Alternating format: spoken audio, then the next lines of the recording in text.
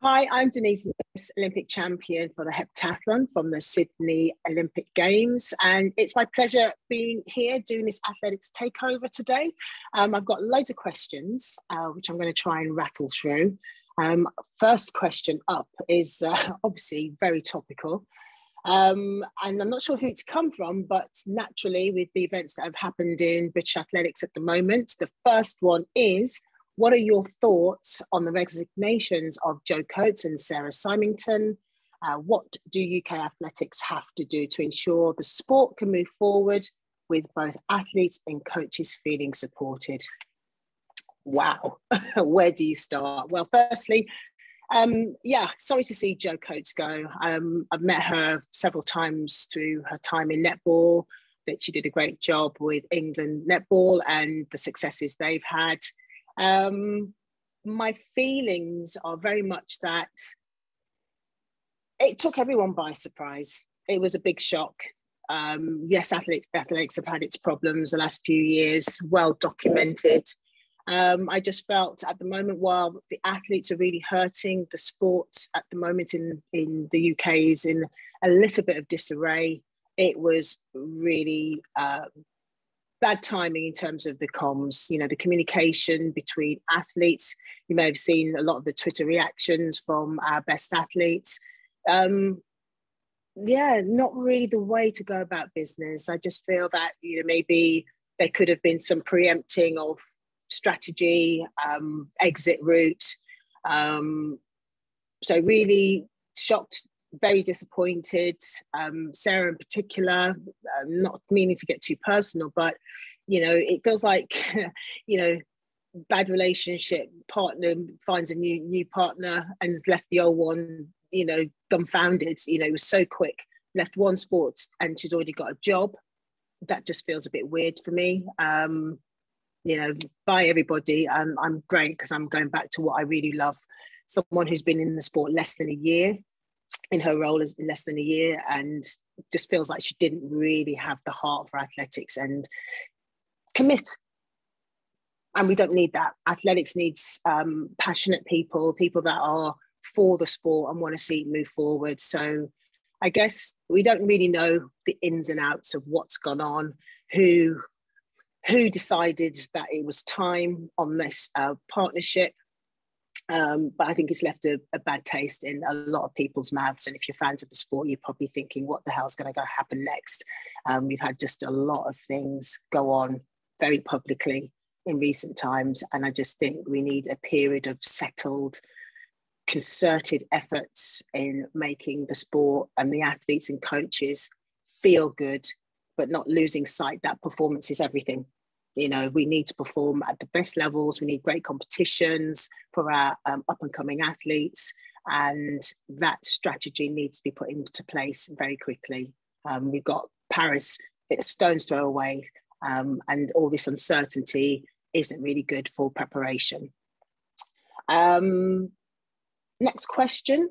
What's your view on the legacy of British athletics post London 2012 and can Birmingham 22 produce something similar next year? Well, the answer is yes. I think the legacy from London was great. I think there may be some issues, some things that could have been capitalised more.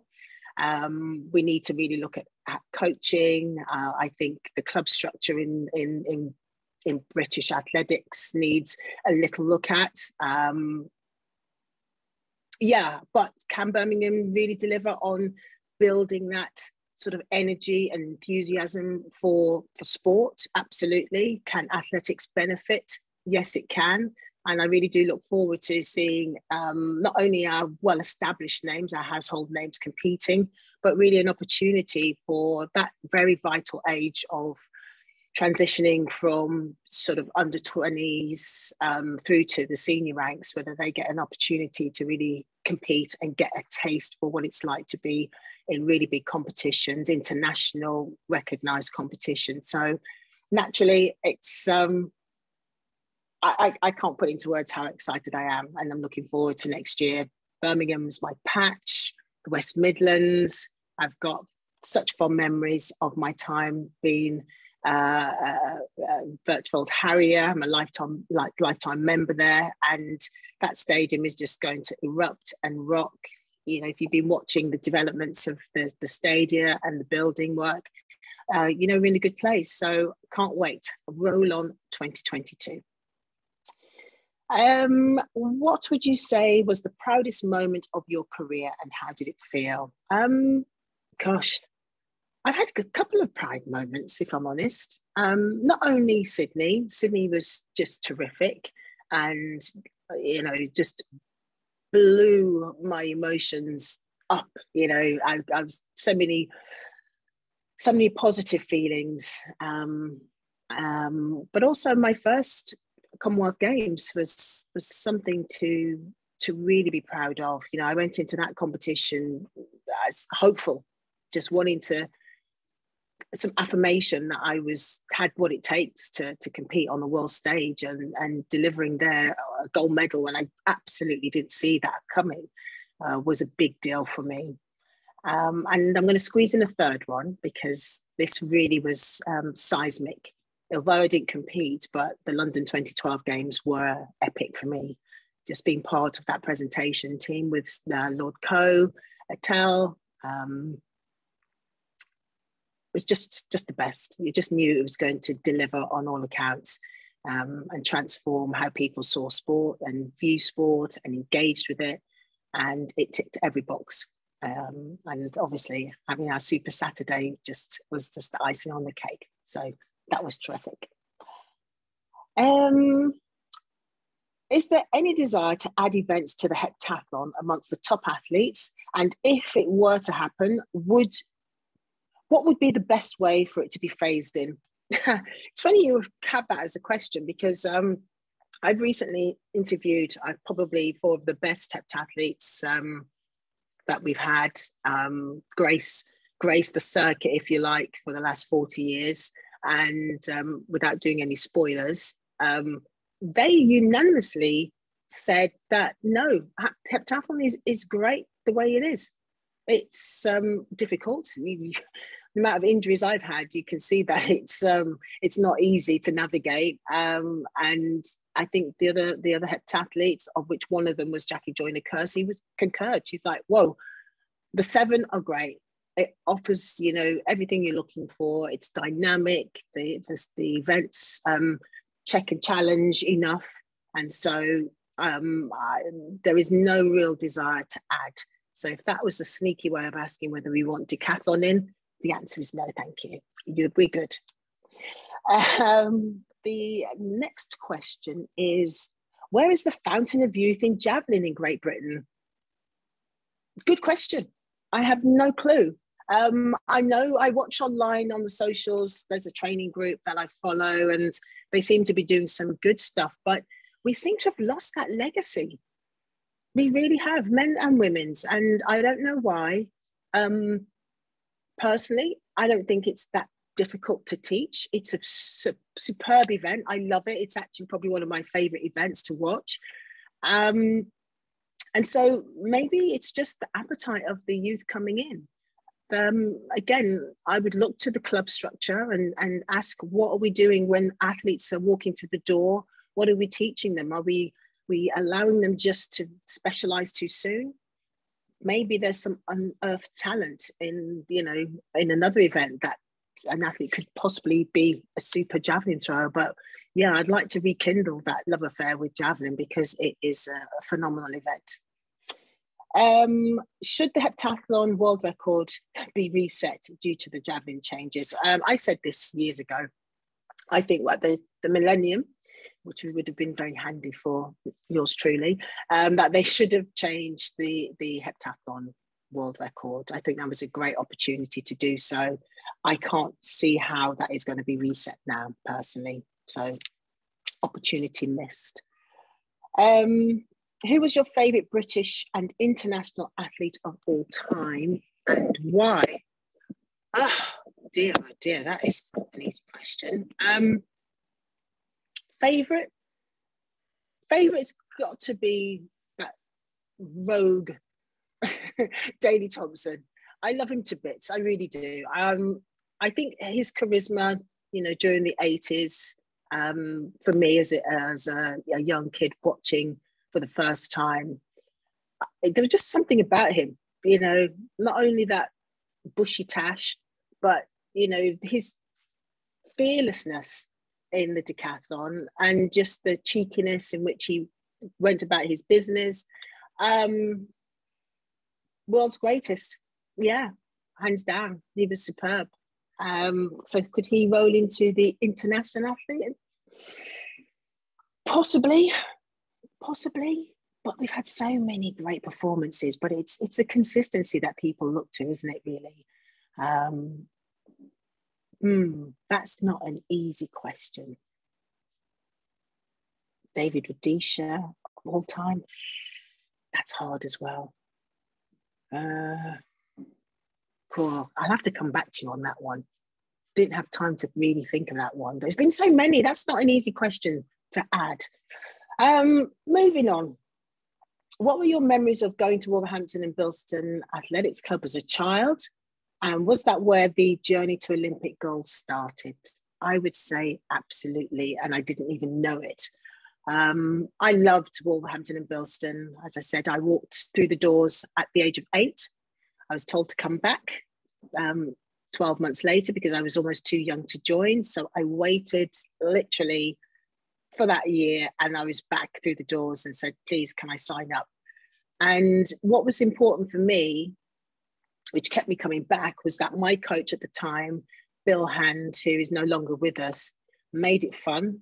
He was warm. He wasn't thinking about, I've got the next talented individual. Let me just focus on her. He just saw, I've got a child here.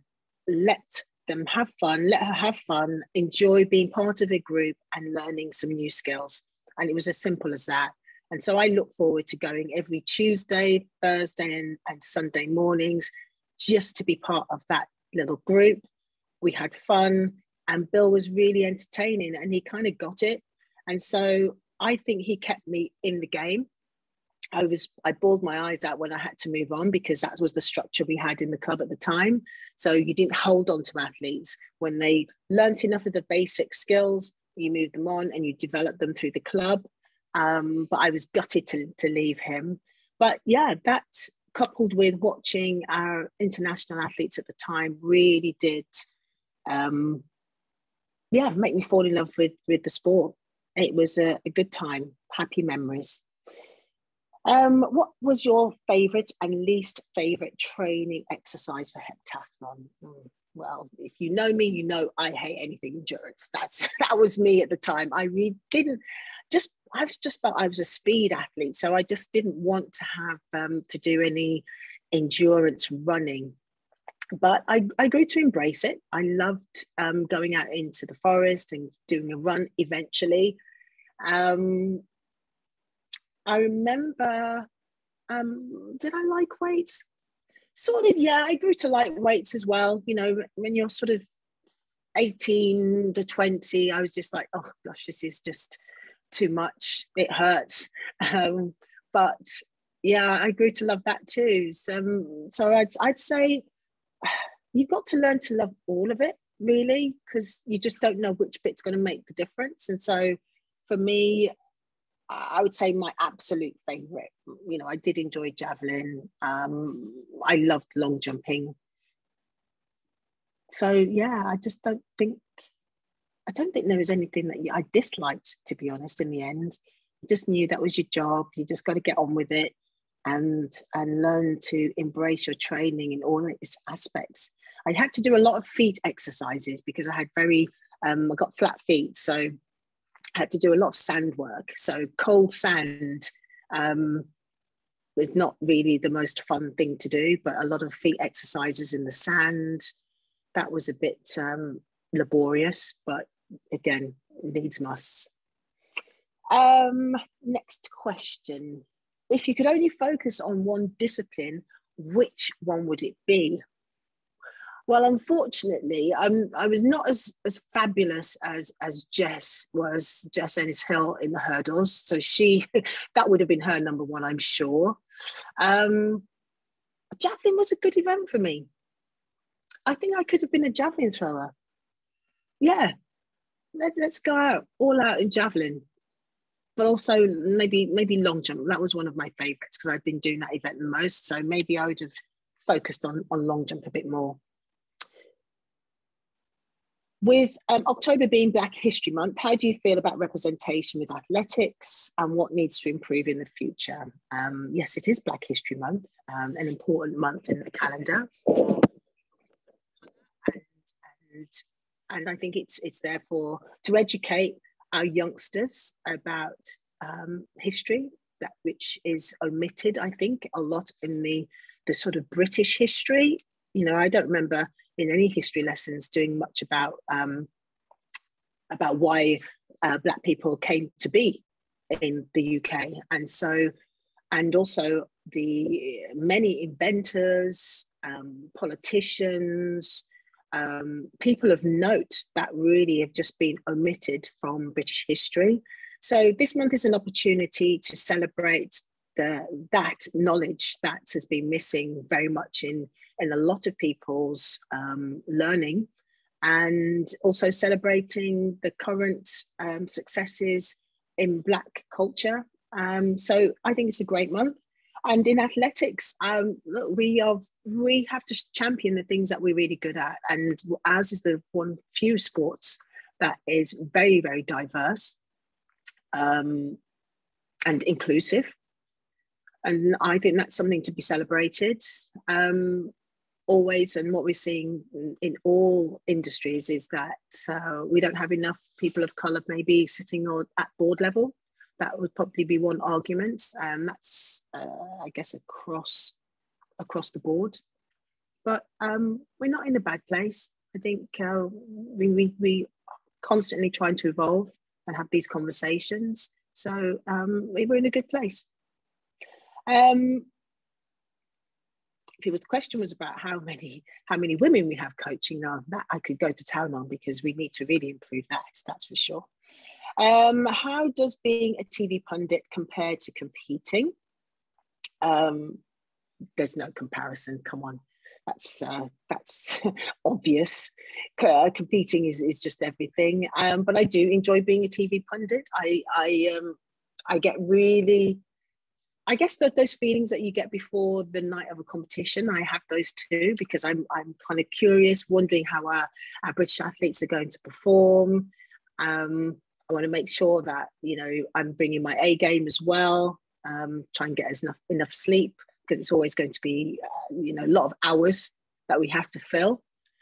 And so, there's some similarities, but yeah, competing is a different level. It's amazing. What is your best moment you've seen? Best moment you've seen live? Gosh, that's really a hard question. I mean, I've been fortunate to sort of commentate and be pundit for 3 Olympics, World Championships, Commonwealth Games. Naturally, I loved watching Katarina Johnson-Thompson become world champion. That was just the most awesome feeling. I could have cried with joy. I was so proud of her. She managed to get everything together. It was fantastic to watch. Dina becoming world champion. These are highlights. But equally, I mean, I could go on. I mean, how much time have we got? Holly getting her bronze in pole vault. Holly Bradshaw. I mean, that was just awesome. Keely. I mean, I could be here for quite a while, but obviously they're the classics. David Rudisha in 2012, Jess in 2012, Michael Johnson back in 96, awesome. Sally winning in 92, Linford also. I mean, we've had some great successes over the years. Almost too many to mention, and I haven't even said the B word. I haven't even said Bolt. I mean, yeah, that's got to be in the top 5 for sure. World records that he's set. They've just been awesome. I mean, this year has been phenomenal as well. Cindy McLaughlin, Rojas in the women's triple jump. It just, the list goes on. Warholm. let's move on, because we could be here forever, and I can't just pick out one, because that's not what I do. I can't choose, and I can be very indecisive, but you get the picture. How did I feel when I retired? And this is a bit of a dour one to end our chat, isn't it? But yeah, gutted, lost, disillusioned for a little while. And I guess the next part of that question was it a balance between being afraid to stop against the stress of competition? No, I always said that, you know, if you're spending more time on the physio bed than I was able to train, then it's time. You've just got to call time. And unfortunately, I had a few injuries that I had to battle with. My feet ended up being a real problem. My left foot, which is the one that I injured many years ago, and prior to Sydney, obviously the Achilles and everything, but the bones in the feet were a real issue. And so that called time on my athletics career. But you know what? You can't have any regrets. I had a super, super career. Those things that I missed, you know, 2 silvers in the World Championships, that still bothers me to this day. But, you know, you've got to be blessed if you're involved in athletics. It's a wonderful life. I've made lifelong friends. I've traveled the world. I enjoyed the process of challenging myself, trying to find the best rhythm and unlock my training and my potential. And yeah, I did all right. So no regrets. But yeah, when the body starts letting you down, it's really tough to take. I wish I could be immortal, but sadly I'm not. Just me. But life moves on.